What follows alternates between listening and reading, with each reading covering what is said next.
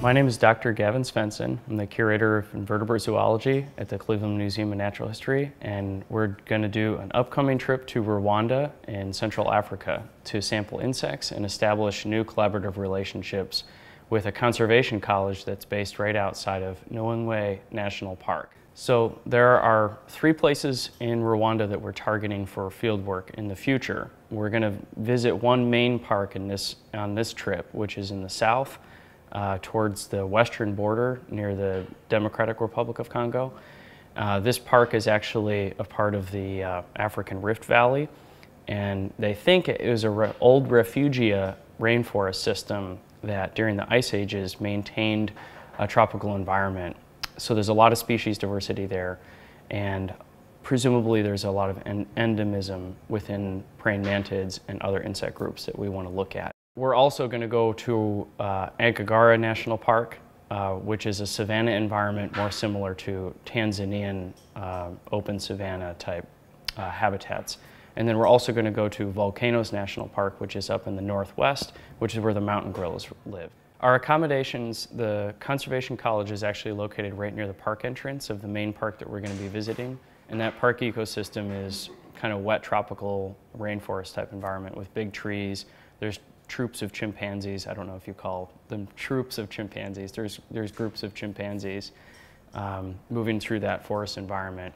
And the Conservation College will have buildings right near the park entrance, and there'll be a guest house within that. And for the most of the trip, we'll be staying within those accommodations.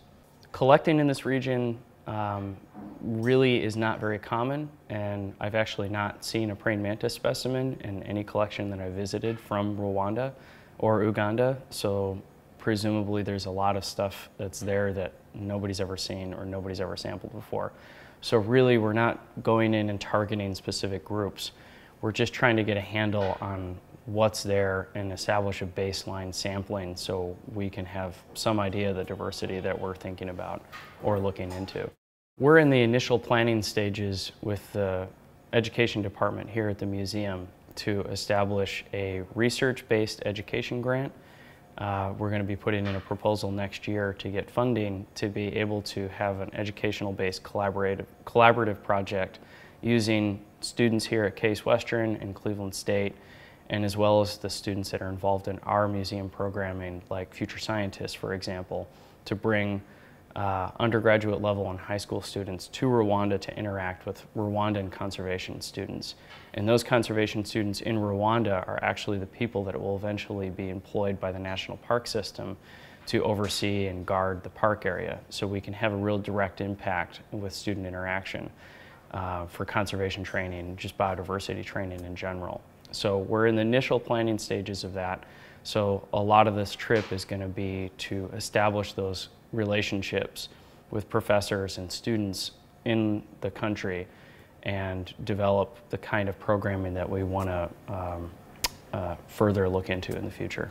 We should be in cell communication, but we're not really sure of the coverage there. So I'll have my GPS transponder, and I plan on sending short text messages like we did when we were on the Peru trip.